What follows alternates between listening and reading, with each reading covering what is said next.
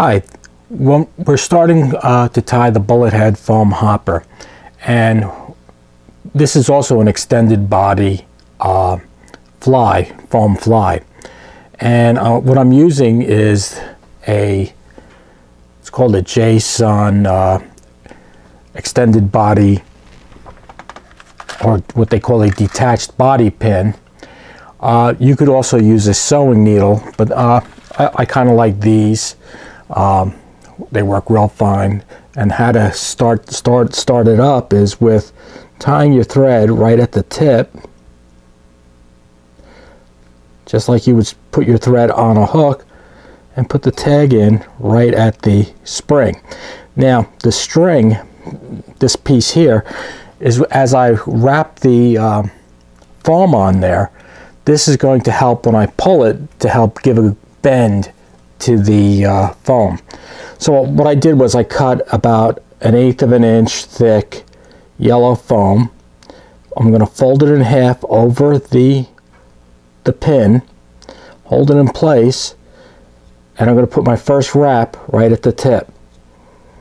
Now this will help with segmentation. Instead of like just crossing over and showing across, what I do is I push the thread in the middle, and I'll start the second segment right there. Do the same thing, run it through the middle, hold it. I'm trying to do this as evenly as possible, so I'll have 3 nice segments right there that I'm going to pull this off and attach on the hook. At this point, I will whip finish this here.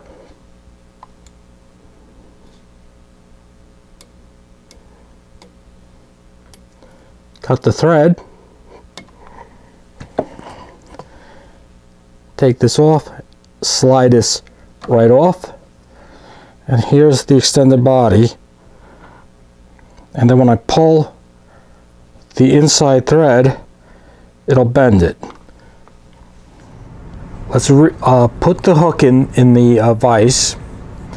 This is a 3x long hook, and we will now secure our tying thread onto the hook.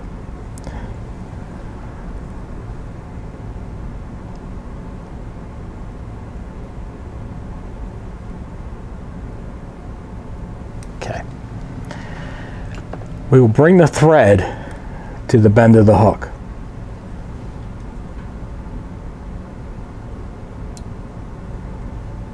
And the bend is right where the barb is. After you're done tying, you can pinch these down so that they would be considered barbless. So we'll put our thread at the bend area, bring it forward just a bit, because what's going to happen is we're going to take our... So now we're going to take the foam that we cut, tie it right at the bend on the first wrap, right at the bend, put the thread inside, put another wrap in. So now we have the extended body, and I'm going to add, as I said, we go to where the hook shank is, make the movement forward by the hook shank, and we'll have the body and the extended body. And now we could either bind these down, which I'm going to do, or you can cut them.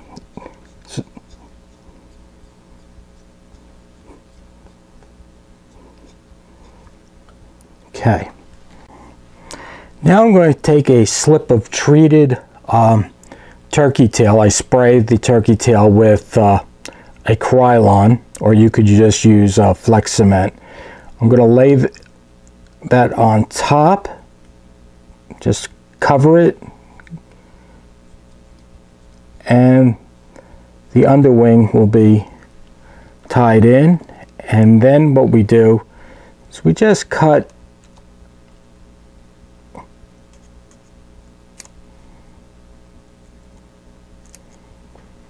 and there's our underwing. I'm going to move my thread close to the eye, not right up against the eye, like an eye length behind. I'm going to take some stacked deer here. This is going to form the head. It's stacked, and then it's going to form the overwing once we put the bullet through, make a bullet head. So what we want to do is make sure that when I tie this in and bend it back over, it will be the right length and the tips will extend over the underwing. Not excessively, but just enough. So I line it up and I'll just tie it in, making sure that all the fibers go around the hook. I'm not spinning it. And now I'm working my thread back to the tie-in point of where I'm going to be tying in the head and the legs. Now, to create the bullet head, you could either just use your hands and just grab all the fibers and go backwards, and you'll tie up a pretty good bullet. They also have tools for this, and let me pull out one of the tools. So you could either pull it back, or a couple of companies make these, what is called a bullet head tool. And what it does is it just passes over, pull it back to right where your tying point is. So right behind the disc, all you have to do is just put a couple of wraps in and then pull this right off. And of course you're going to get short hairs, but you have a pretty decent bullet head. What we can do next is turn the fly upside down, and to get a good body exposure, clip the hairs that are underneath so that the body is flush. Alright, every once in a while you get a stubborn one. And bring it back. Pull them back a little bit. Put a couple more wraps in there. Any of these loose hairs you could just start trimming or pulling out.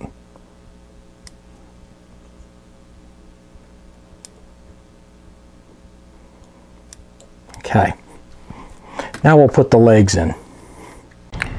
Now we'll attach the rubber legs. I'm just using round rubber legs. I'll attach some to one strand to the far side.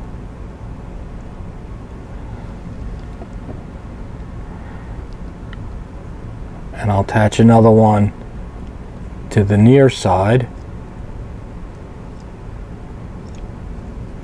And then I'll trim these to length. Only want them, the front ones I don't want as long as the back ones. Back ones I would like to at least come to there, to the bend of the hook. Now I have the legs attached, and what I'll do next is whip finish this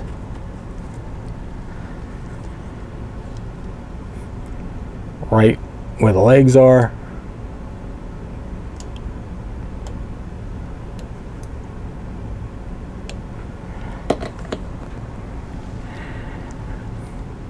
Just reset the legs anytime, and we have our hopper. Bullet head hopper with an extended body.